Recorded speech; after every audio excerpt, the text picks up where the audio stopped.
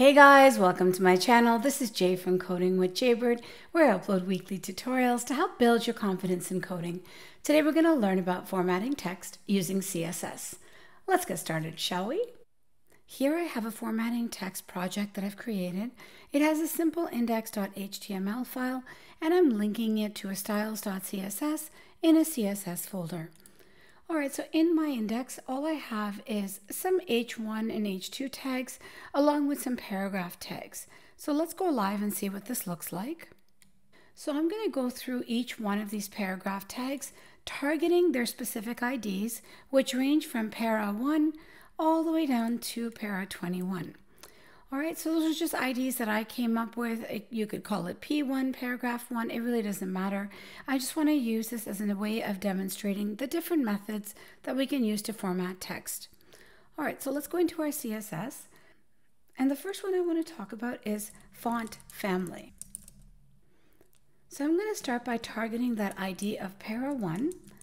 And then what I want to do is I want to target the font family property. And here we can put in different fonts. So I could write something like sans serif. And when I save it, you'll see this has changed to sans serif. Or before this, I could even write a particular font, like let's say Arial Black. And then we have a comma separated list. And when I save it, you can see that the browser is actually able to make this look like Arial Black. Now, if for some reason the browser could not find this font, it would default to what's second in the list or third in the list and so on. Now, the reason I have this in single quotation is because it's 2 words. So if it was just 1 word, we would just be writing it without the quotation. So let's practice that for our second para. Okay, and here I'm going to say font family. And let's try Georgia, comma, serif. So again, if it doesn't find Georgia, it'll change it to serif. So you can see it's changed it a little bit. This one looks a little different than our third one. So Georgia is a serif font. And the next one's a bit of a fun font. So let's say para 3. And again, I'll target the font family.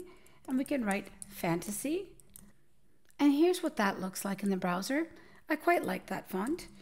And then lastly, let's try another one in our para 4. And let's try font family cursive. And I really like that one as well. And there are use cases where you may want to use different font families in your web design. All right, something else that we can change is our font size. Okay, so let's target our 5th paragraph. And we simply use the font size property, and I can give it a value of something like 10 pixels. And you'll see we've got this tiny little font over here. And that's because our standard font is 16 pixels. So let's try another one. We'll do paragraph 6. And this time for our font size, let's try 1.2 rem. Now we haven't talked about rems yet, which are root M's, and I will get into that in a later video.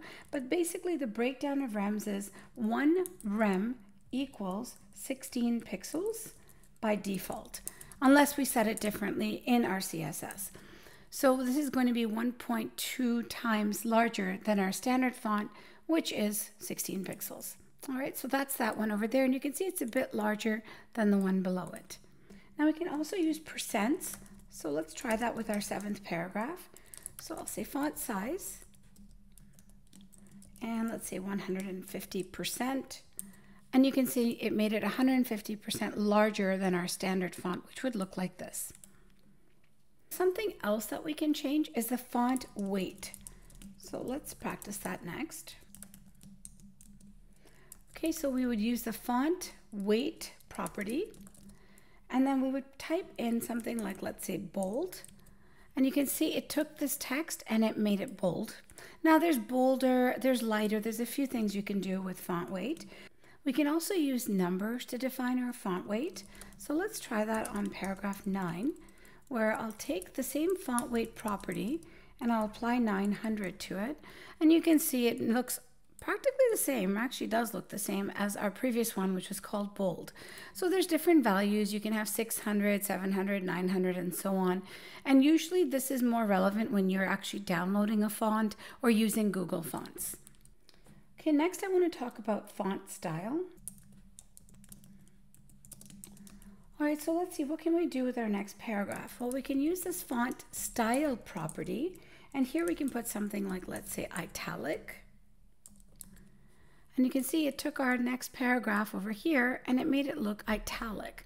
So it's slanted it and it looks kind of nice. Now, you can also make things look italic using the M in the HTML itself, but I'll leave that for another day, since today we're focusing on CSS styling.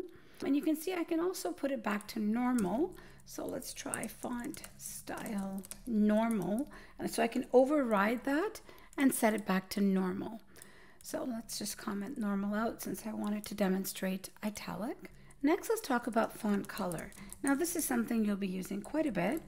So once again, let's target our next paragraph, which is number 11. And let's say we want to change its color property to red. And you can see we've changed this paragraph to red. Now we can also use different colors, like let's say gray. And we can change our paragraph to looking like gray text. We can also use what's called hex values. Now I will be getting into this in a later video, but for now let's just take it for face value. This is what's called a hex number, which represents a color. And you can see it represents the color orange, so that paragraph looks like orange text. Next, let's talk about text alignment. So I'm going to target the next paragraph, which is para 14. And for text alignment, we use the property value text align, colon, and I can say, let's say, center our text. And you can see we've centered our text to the page. Now I can also make it go to the right. So let's practice that next. Or you can make it go to the left, which is really what it is by default. And here you can see we've made this paragraph be pushed over to the right. All right, so let's talk a little bit about text decoration next. Now there are different types of text decoration. I'm going to focus specifically on text decoration line. So let's say text decoration line. And here I can say something like line through. And you'll see it took a line and put it right through our text. And once again, I can try another text decoration line value. This time, let's try underline. And here you can see it's underlined our paragraph. Another neat one, which I'll show you, is where you set it to overline and underline.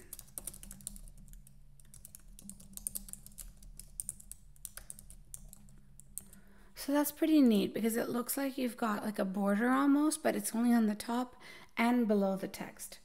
All right, so let's talk about text transform next. So we'll target paragraph 9 and we'll use the text transform property and give it a value of, let's say, capitalize.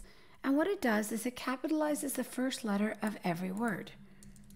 Something else you can do with this, which I'll demonstrate on our 20th paragraph, is text transform uppercase. Now you can make things lowercase as well. And what it does is basically it capitalized the entire paragraph. Okay, and lastly, I want to talk about text shadow. Now this one's pretty neat. I actually have a lot of fun with this one. So let's target our last paragraph. Text shadow is the name of the property. And here it takes 3 values. So I'm going to say 4 pixels, and then let's say choose the color violet.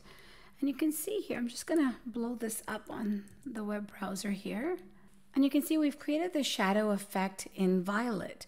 So what it does is it transforms the text, kind of pushes it over 4 pixels and down 4 pixels. Now we can use negative numbers here as well if we like. So it just takes that same text, duplicates it in whichever color we choose here, and then moves it over based on the pixels that we've given here. All right, everyone, that's it for today's video on formatting text. I hope you've been enjoying this video series. If you have, please don't forget to hit that like and subscribe button so you can stay up to date with the next video in my series. Until next week, keep on coding.